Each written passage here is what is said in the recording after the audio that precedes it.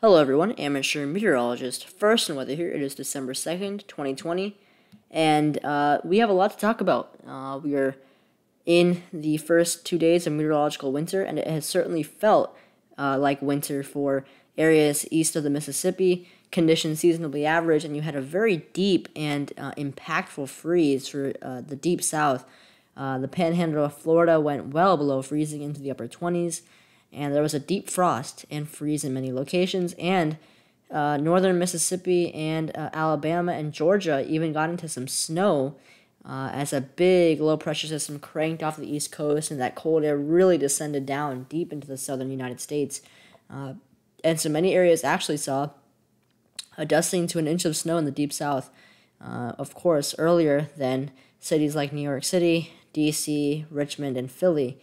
So it just goes to show that nature is always going to throw some weird things out at you guys. But in the looking ahead into the long term, things definitely are looking quite active. So let's get right to it. First, I'm going to show you the NAM 12-kilometer model. The video today will be focused mostly on the long range, but I do want to get to one quick thing. The system for December 5th. So there is some key discrepancies with the GFS and European model, and the NAM, I think, provides a good middle ground. So the NAM model does, in fact, show the polar and subtropical jet phasing, and that allows the system to get stronger, allows more colder air to be sucked in, and that allows for some more significant snow in the interior portions of the Northeast. The European is on one extreme, showing very, very heavy snows for even areas just west of I-95, while the GFS shows almost no snow and has it as a pure rain event because it shows no phasing between the northern and southern branch. So the NAM, I think, is a good consensus, but this system is only 3 days away, and there's a lot of model uncertainty. So definitely going to be interesting to see what in fact happens. And I think most likely it will be a solution somewhere in the middle of the two, and if not, a bit leaning towards the GFS. Now here is the 500 geopotential height anomalies from the European Ensemble EPS and the GFS Ensemble, the GEFS. And I want to just go through this to show you what the models are thinking in terms of the long range pattern. So let's move out right here. You can see at the current time we have a very strong positive PNA. We have a negative EPO, and we have some blocking right here just south of Greenland, so a negative NAO. And you can see that we do have a very active subtropical jet right here. Let me get the laser out for you guys. Nope, never mind. But you can see we have another system right here, and then as we go through time, this is the GFS ensemble, this is the European ensemble, and this is valid for December 4th. And you can see that the European model, the ECMWF, which shows those systems phasing and creating a huge snowstorm. In contrast, the European ensemble, or rather the European ensemble actually shows the same thing. So it also shows a bigger system for the Northeast, while the GFS ensemble shows something a bit further to the north, to the south, and a less vigorous system.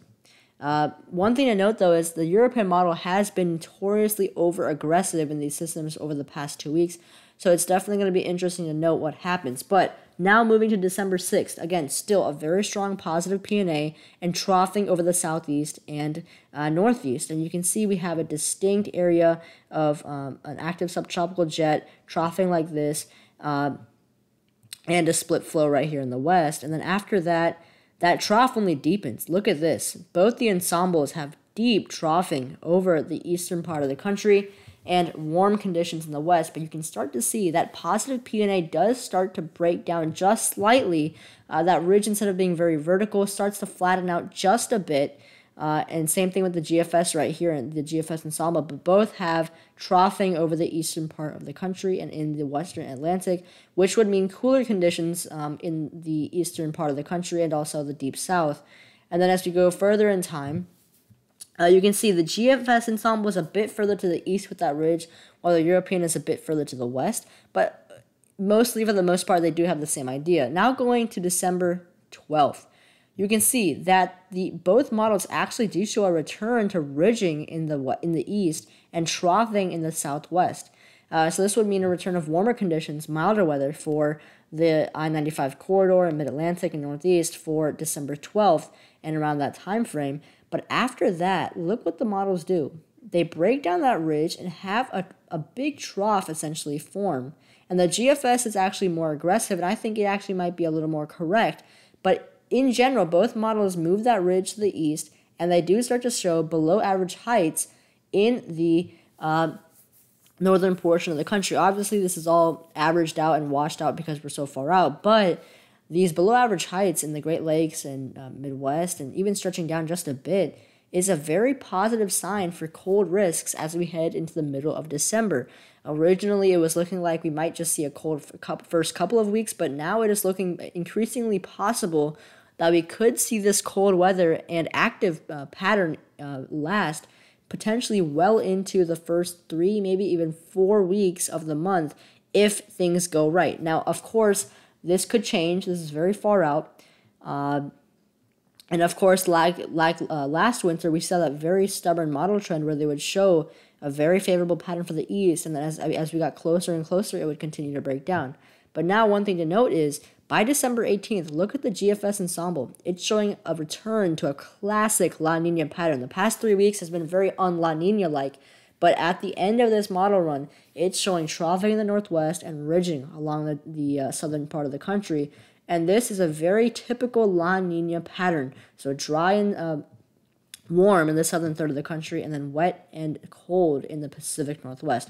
Whether this is true or not remains to be seen, but it does also not make it guaranteed that we're going to see cold weather lasting through the end of the month. Rather, it looks like the cold risk will be highest to at least the first couple weeks of December. Now switching to the Arctic Oscillation. This is the EPS forecast for the AO. You can see that it actually shows it going quite negative and then staying negative or neutral well into the middle of the month before approaching positive or neutral around December 17th. The EPO is expected to rise into the positive value, but then crash into the negative range and last into that until at least the middle of the month. And then the North Atlantic Oscillation, which is pretty negative right now, it's expected to stay negative or neutral till the end of this time frame, middle of December. And finally, the PNA, which is sharply positive right now, is expected to gradually decline as we head into December 10th. So I think while the PNA will start to decline by the 10th, the other teleconnections might become more favorable as we go through the middle of the month. But one thing I do want to point out is all the models have a consensus. All the teleconnections in the European forecast are approaching neutral or are leaving the favorable stage once they reach December 17th.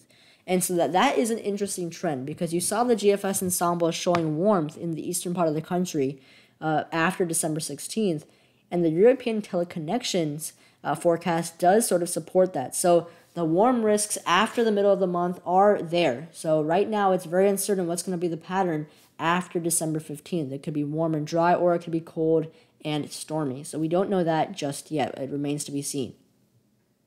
However, I do want to point out that until then, the pattern does remain very favorable for cold and unsettled conditions in the eastern part of the country, particularly the interior Northeast, states like New York, Maine, Vermont, New Hampshire, the Midwest. So I'm talking states like Ohio, Indiana, portions of Kentucky, Wisconsin, Michigan. Those areas right now look favorable for seeing unsettled conditions and cooler than average conditions. The Deep South also does look to remain below average for the next 2 weeks, and that looks to be the main hotspot for below average anomalies, but the storm track as of now does not favor any wintry precipitation risks for the Mid-Atlantic and South. That could change as we approach the middle of the month, because when you see these favorable teleconnections approaching neutral, we do see an increased tendency for a snowstorm during that time frame. But again, that is more uncertain at this point. But it does look like the Deep South and eastern part of the country will remain active and a bit cooler than average, especially the further south you go, until at least the middle of the month. Now, let's talk about wildcards. This is the GFS 10 millibar polar vortex forecast. And so this basically gives us a good idea of what's going on in the extreme upper levels of the atmosphere. And as we go through time, let me just play it for you guys. You can see that it shows a split of the vortex before it reconsolidates, and then basically it gets completely disturbed, and one chunk gets shot right down into the lower part of the United States or the northern portion of Canada. And one thing I want to point out is if you switch to the European right here, the European only goes out to the 240 hours, right? And so what you see happening is, let's wait for this to load. At hour 240, the European does show that polar vortex consolidating just a bit after it was indicating a split right here. And I want you to keep in mind, this is exactly what the GFS was showing, a split around the 144-hour mark, which would not really impact the United States because the split is not directed towards us. And then after that, the GFS and both the Europeans show a consolidation like this. It gets tight again. But after that, where the GFS goes further, it shows a weakening and almost a complete split of the polar vortex. And if what the GFS solution is saying verifies, that would mean very cold conditions for areas in the eastern part of the country. We're talking the Great Plains all the way to the East Coast. But that's a big, big if. Some conditions right now are favorable to disrupt the vortex. But again, this is really just guessing at this point. What does look certain is that the polar vortex is going to be tested from now until the end of the month. And it's going to be crucial to how this winter turns out in the end, based on what happens over the next 2 or 3 weeks with the polar vortex. Certainly, it does look like the cold risks for this winter, this was looking like a blowtorch of a winter, that has slightly decreased. And the risk of a cold winter or a more average winter for the East is slightly increasing. Again, this is speculation, so I'll keep you guys updated. But what happens with this polar vortex is crucial in determining the pattern after the middle and latter portions of December. Because if this is not disturbed, then we're going to go into a classic La Nina pattern for January, February, and March. If it is disturbed, I think January could also be an extension of the first half of December. So that is the main wild card. And so I'll keep you guys updated. I hope you enjoyed this video, and I'll see you next time.